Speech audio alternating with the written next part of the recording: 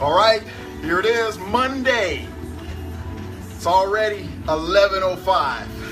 So I guess this is gonna be your late afternoon treadmill motivation for you. Got a late start today, but that's all right. It was well worth it, let me tell you. But hey, welcome you guys. This is Eminem.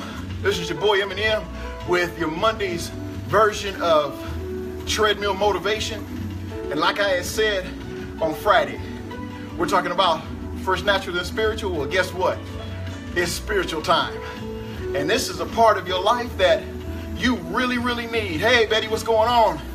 This is a part of your life that what we're going to talk about this week is very imperative for the balance of your natural side and your spiritual side. So, just like I stated, my discipline habits suck. I'm just being real. Let's just be 100. You know, you can fake it if you want to. You know, they say fake it till you make it. Nah, can't do that right now. It's all about being real as far as what God has given me to give you. Now, like I say all the time, you that are not spiritual, hang in with me for a little while, because if you eat the whole chicken and spit out the bones, there might be something that you could use. Might not. Hey, it's all open. It's all free, right? It's all free will. Ain't nobody forcing you to be here, but I do appreciate you being here. And like I say every day, every Monday, Wednesday, and Friday, share it. Share it with your friends. Share it with your loved ones.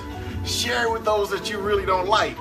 If it's a way of motivating them in a way that they can come up a little bit from their negative world, it's a great thing. So what am I going to be talking about today?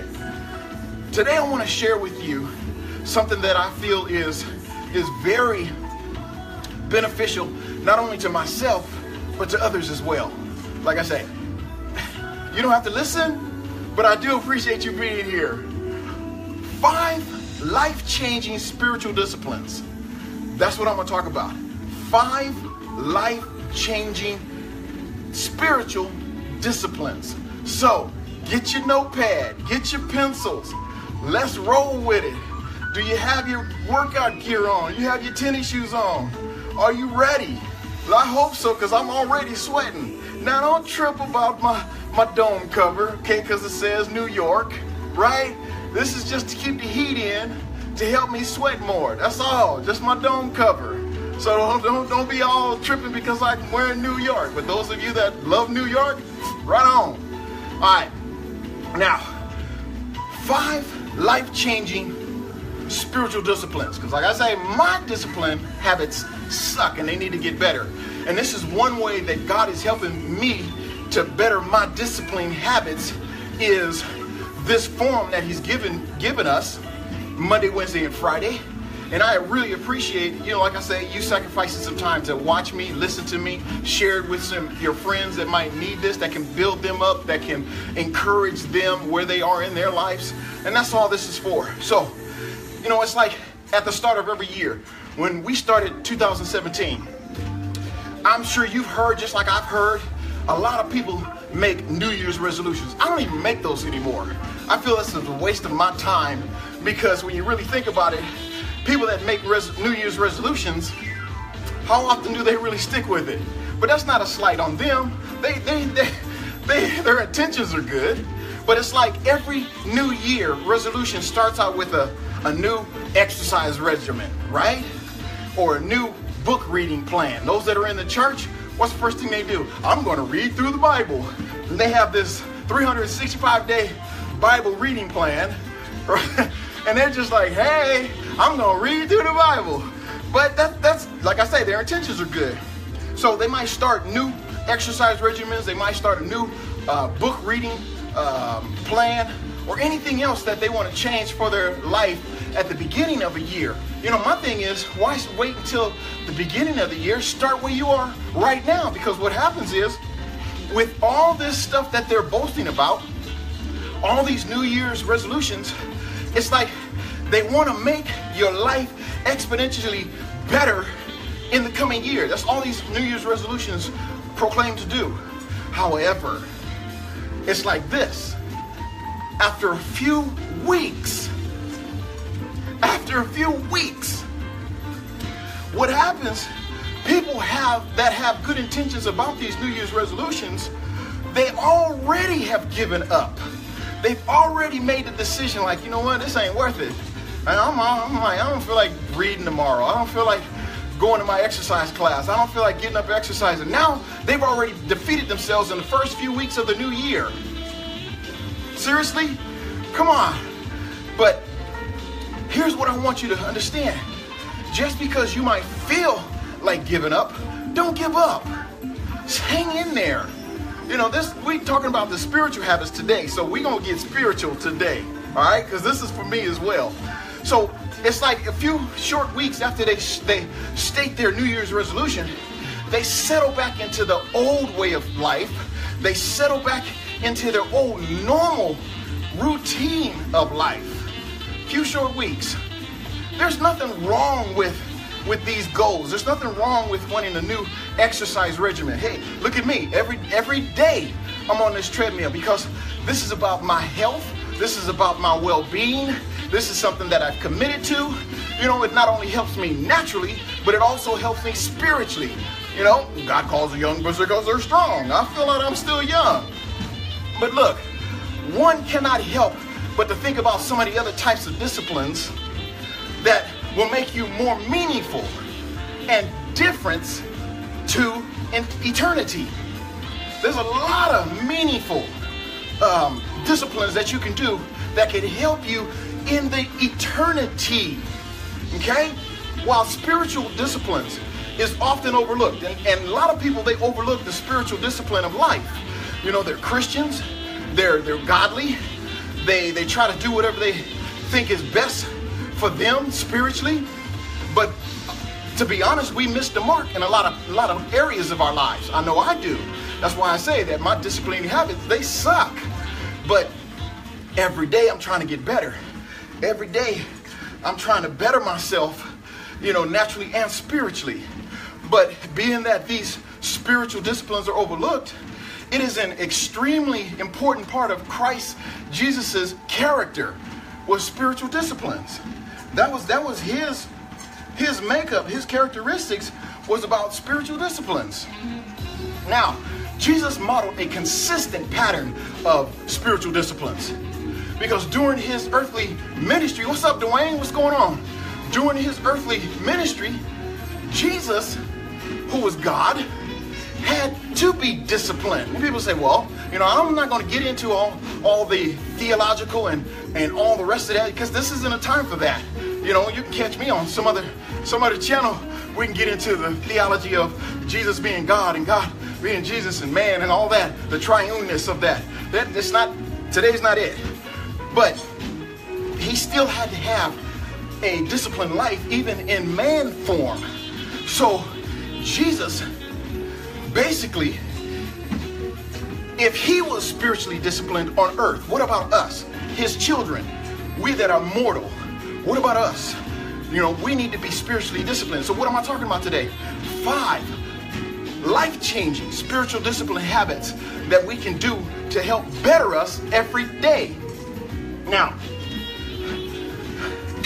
today,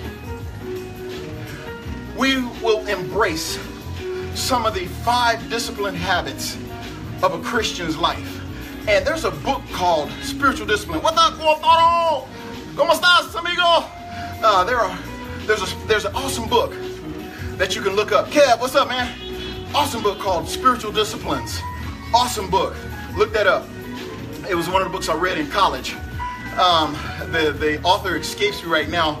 Well, I apologize for that, but I'll get that to you. But today we want to embrace 5 spiritual disciplines that will truly change your lives if you commit to them consistently. And that's the key, is committing to something consistently. It's water break time.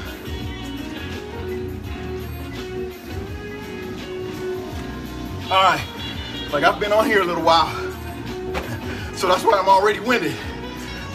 Y'all just got to catch up.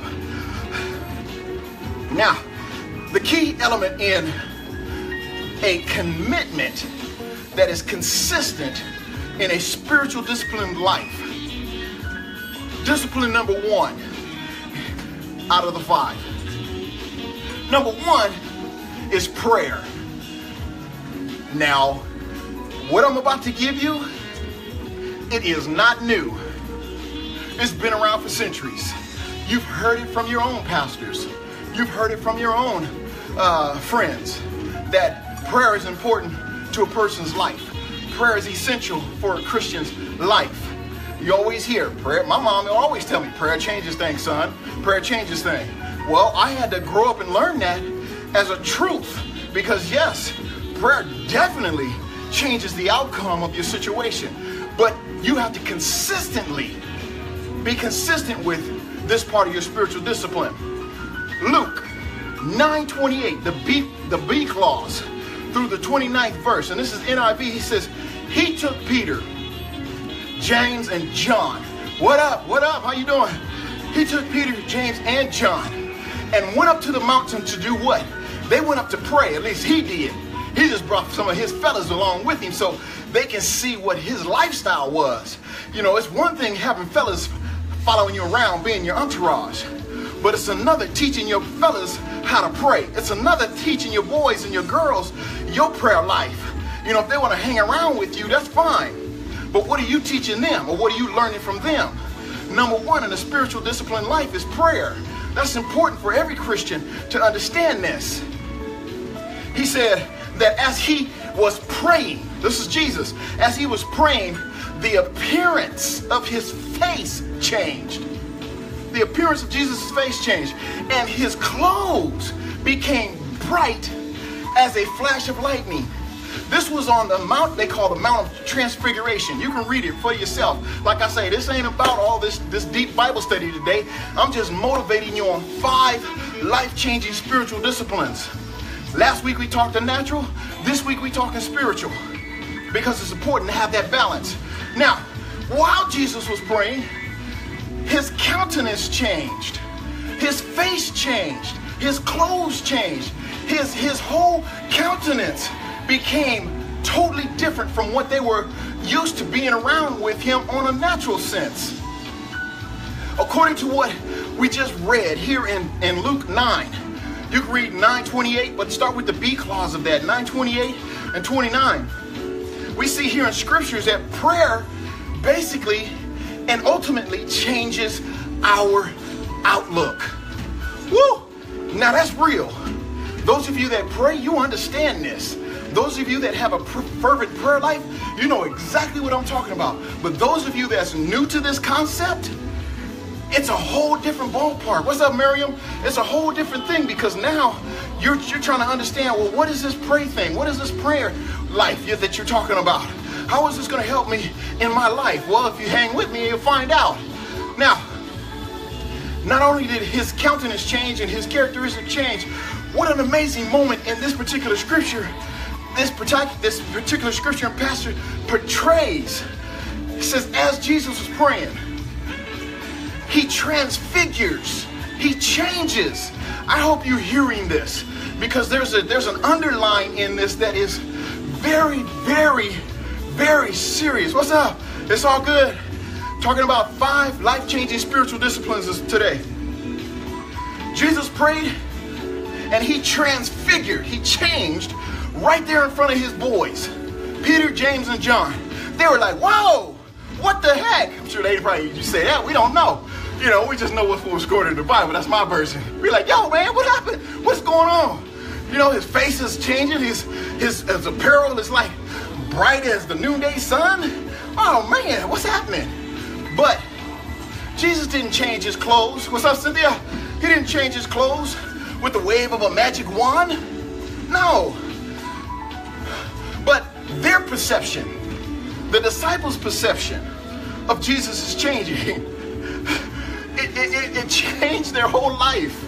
You know, the perception of his appearance changed the moment he prayed. Did you hear me? Their perception, the disciples' perception of his appearance changed the very moment he prayed. The very moment you start praying, the very moment you get down and you start seeking God for help, you change. Just like with Jesus on the Mount of Transfiguration over in Luke 9:28-29. Everything about you is going to change because now you're seeking something from God that you really need. You know, most times people, it's a shame they don't get down to pray until they got a problem. Most times people don't get down to pray and seek God until they need a raise on their job. Sometimes people don't get down to pray until there's an issue. No, it shouldn't be like that. Prayer should be a regular part of your life. It's a spiritual discipline, habit that should be a part of every Christian person's life every day. Just as much as you eat every day, you should pray every day. Now listen, I told you I'm not getting on you. I'm not your pastor. However, me being a man of God, I'm just sharing some heartfelt instructions that was placed within me to share with you on this Treadmill Motivation. Am I making excuses? No, heck no. I'm just giving you my disclaimer. Now listen, as Jesus was praying, he transfigured right there in front of his boys. Right there in front of his boys. This wasn't done through a magic trick. This wasn't the waving of a magic wand. No. I've heard a lot of people believe what they say, what they perceive, they believe. Right? What they believe, they perceive what they believe. You know, I've heard that a lot. In the same way, when we pray, change is inevitable. Did you hear me? When we pray, change is inevitable. Just like Jesus changed, the moment he started to pray, change when you pray is inevitable. The conditions that we're in when we get down to pray may not change as quick as Jesus' appearance changed. So don't get it twisted. Just because you get down to pray, things are going to materialize like this. No, it don't work like that. Sometimes they do. Now, I'm going to put that little side note. Sometimes they do, sometimes they don't. It just depends on what and where you are in your life with Christ and what needs to be learned. There's a lot of underline in there. But the circumstances will probably remain the same. However, prayer changes how you respond to the crisis. My mom would always say, prayer changes things. Prayer changes your response to the crisis. Okay? Without prayer, nothing transfigures. Nothing changes. Did you hear me?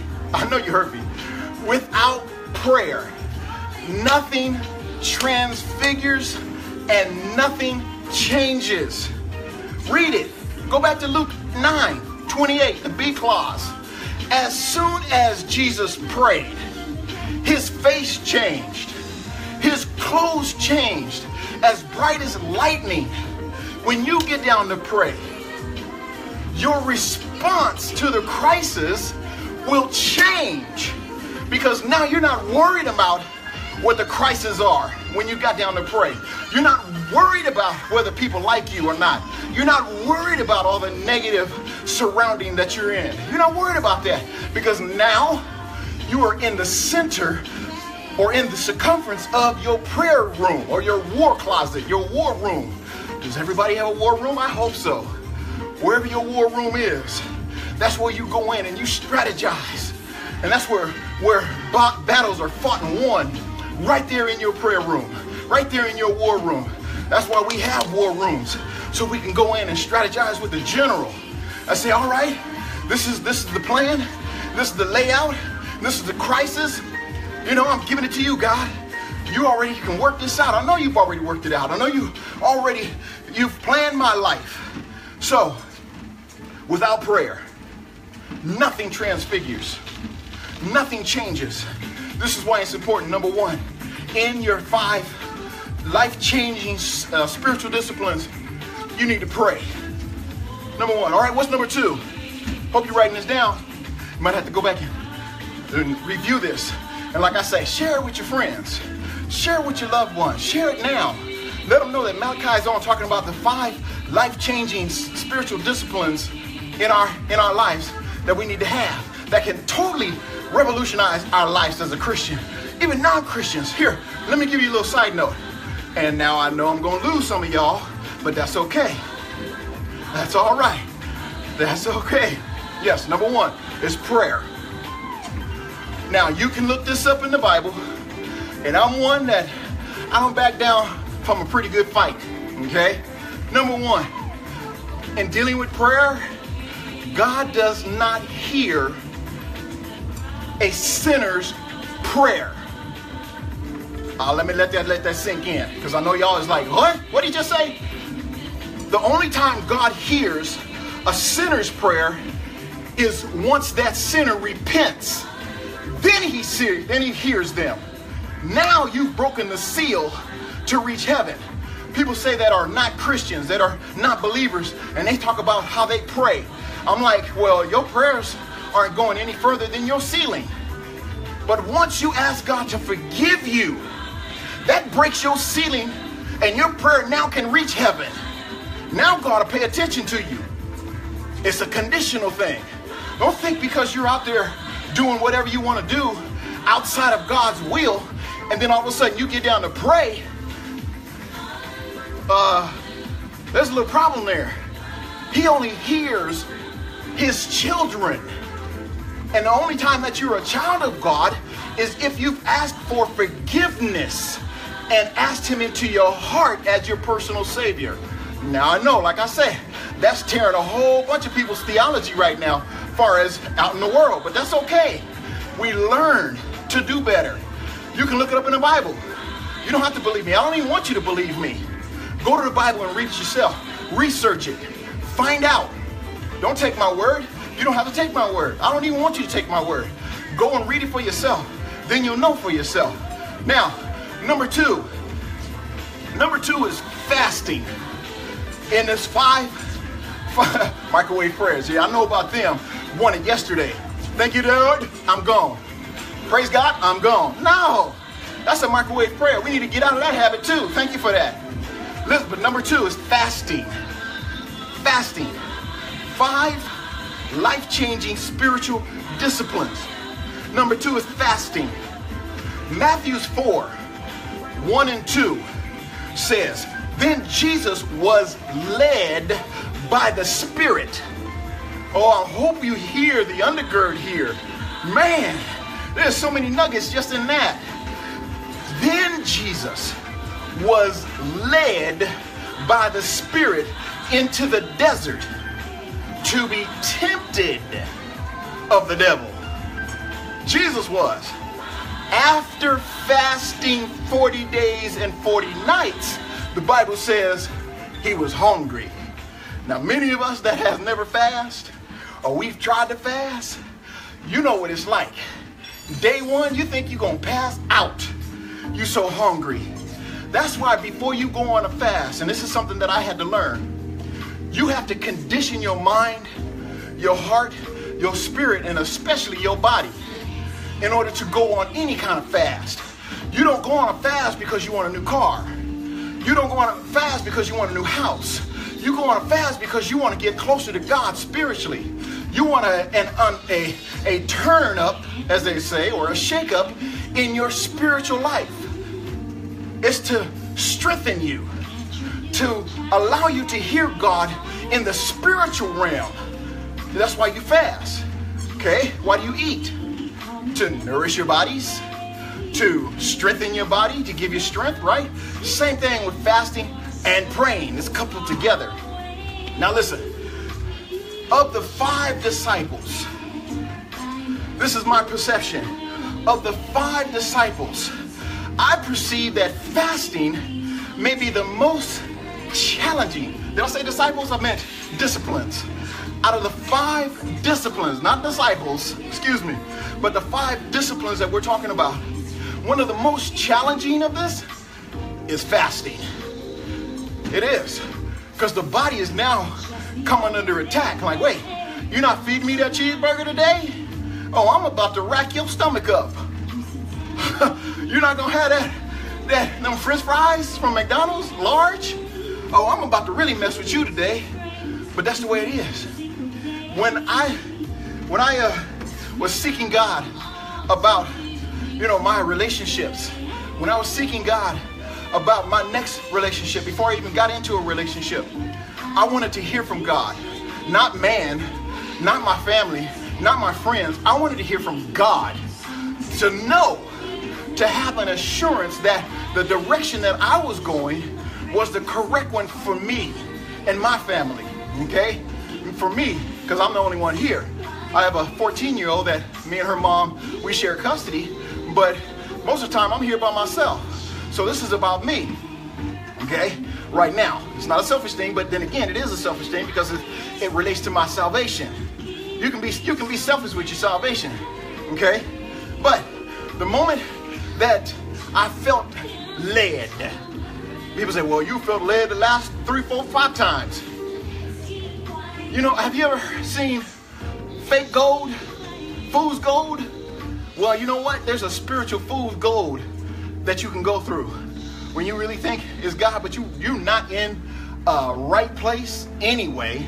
And then all of a sudden you get this wind that, oh, is she the one? Well, you're going to jump on it. Well, that's what I did. That's part of my story, okay?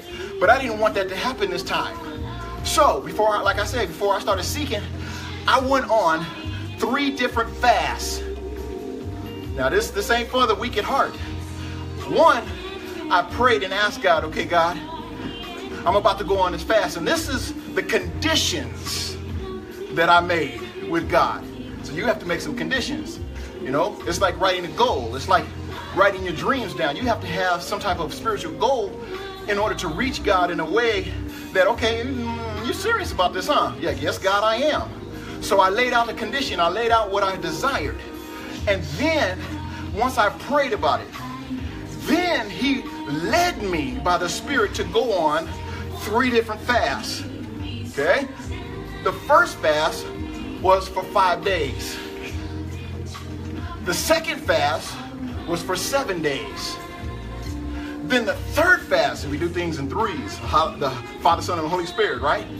The third fast was a 21-day fast. Half of it was just water.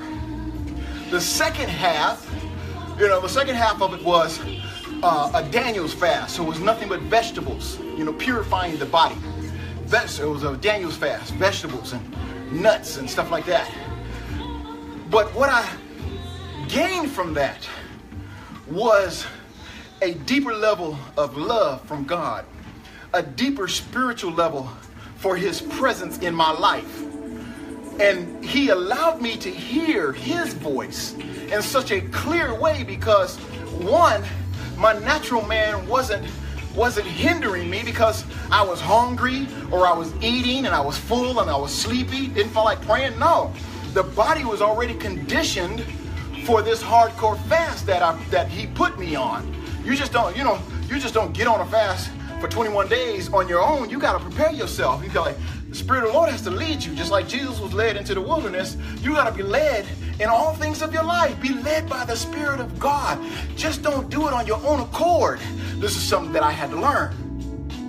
So my treadmill stopped, so you know what that means. Treadmill motivation for the day has come to an end. But let me finish my thought. Let me finish my thought, and then we'll take up where we left off. And you know what? I think I'm going to finish number 2, and then we'll go on to number 3 on Wednesday. So just to be fair with you, all right? So I'll start this again so I can continue to sweat. Might as well work it out, right? Okay, now, so after that 21-day fast, I heard clearly. I could hear clearly. I could see clearly because now I'm looking, I'm looking through the eyes of God now. I'm looking through a spiritual mindset now, not the natural side of me. That's where your friends, they don't understand that once you start laying before God, you all of a sudden, you don't come around as much. You don't call them as much. They don't see you as much. And they're trying to figure out, well, where old boy go? Where old girl go? I don't see them much. It's because now you're filling up your time with the spiritual things of God. Now you're setting your time to God's time and not man's time and not your friend's time. And then when they see you the next time, just like when the disciples saw Jesus' appearance change, they look at you and go, something's different about you. Your whole radiance is changed. You just got this glow about you. If it's women, they say, are you pregnant? No, I'm pregnant with the Spirit of God, yes.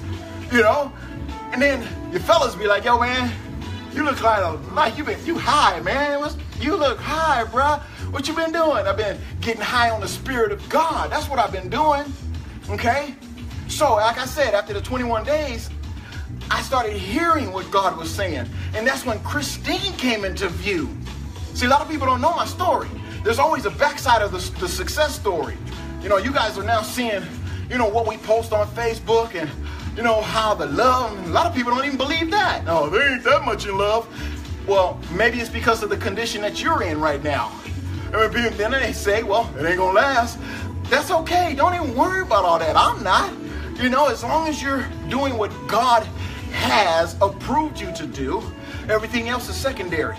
So after that 21-day fast, I could see, I could hear, and I can feel in a whole different way. It was all spiritual then, because now my whole mindset was spiritual. And that's when she came into view. And that's when we started a friendship. And then after that, you know, it moved so quickly because the Spirit of God was just dealing with me in such a way like none other. And that's something that you have to believe for yourself. Whether people believe it for you or not, you have to believe it. That there's a change. And when you come back to your friends and people see your change, they don't see what God has done to you and for you in your war room. But you have to live it in front of them.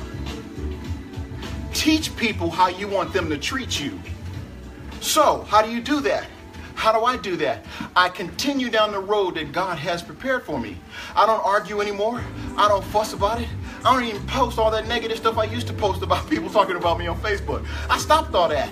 Start letting them see what God has changed you in. The lifestyle change, your conversation change, your dress change, right? Your whole outlook on life changed.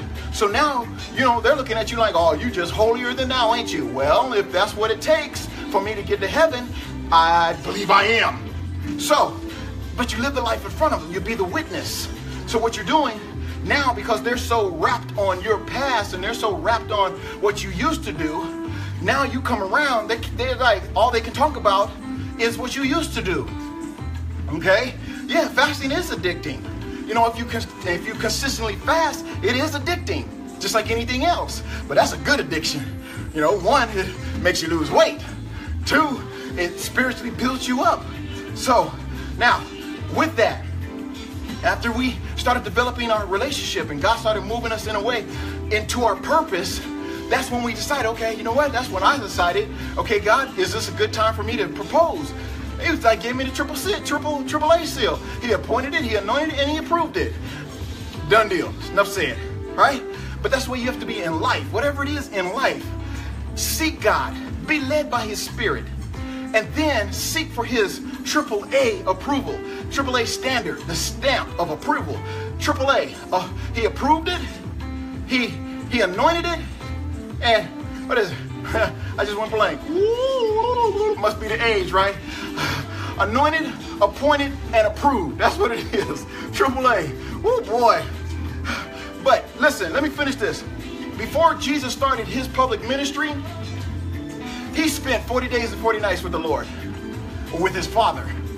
He spent it fasting, 40 days and 40 nights. The longest fast I've gone in my life was 30 days.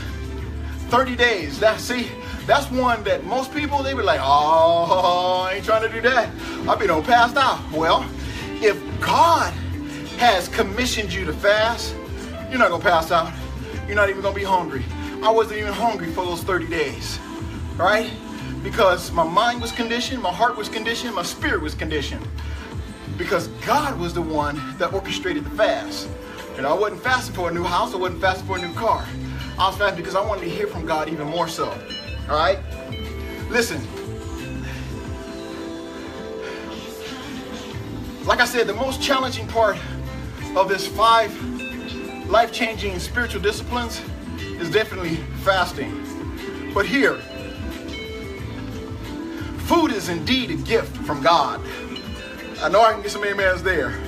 Food is definitely a gift from God. Those taste buds just go wow. For my favorite, carrot cake. So I know that food is a gift from God. He provided it for our replenishment, but not our diminishment. Did you get that? It's for our replenishment, but not our diminishment. You figured it out. Whenever food messes up our faith, there is indeed a problem. Because now food is directing our path instead of the spirit man. Whenever the obsession to satisfy our stomachs becomes greater than our need to satisfy our Savior, then God leaves it up to a fast. He says, well, I think it's time for you to fast. But we need to hear that spirit. We need to be in a place to hear it, like number one, praying. That's the only way you're going to be able to hear it. God say it's time for you to fast because what you're allowing to satisfy you is not what I want to satisfy you. You lost your love for me. You've lost your love for the Savior to satisfy you. So there are a number of ways to fast and various types of fast. For instance, fasting from social media. Yeah, how about that? Fasting from social media. Some people, you know, people think I'm stuck on social media. I'm like, I beg to differ. You know, one, it's a part of my style of ministry, you know, is posting certain things that will, you know, benefit, that will bless, that will uplift and encourage. You know, I ain't up here gossiping. You know, I ain't telling you what I ate. You know, unless I'm Yelping, and then you'll see where we're at Yelping, and then I'm writing an article on Yelping about the food. But I'm not telling you, you know, oh, I'm having some French fries from McDonald's. There's a special today on nuggets. Yeah, whatever, who cares? You know, people just need to be fasting off of social media. What's the other? People need to fast from the internet. Now, many of you that have jobs, you know, you need the internet nowadays. And Bill Gates once said, there's going to be two types of business. Internet business and out of business. Now, Bill Gates said it, and he is the richest man in the world. I tend to believe on that spectrum what he says. Two types of business there's going to be. Internet business and out of business. Which one are you going to be in? Now, what's the other we need to fast from? Well, in some people's cases, sex. And any activity that brings gratification and satisfaction. Because now you're satisfying and gratifying the body and the flesh. However, we will only focus today and this week on fasting from food. Because it is generally the most common type of fast. And it's the type of fast that Jesus practiced. Jesus practiced fasting.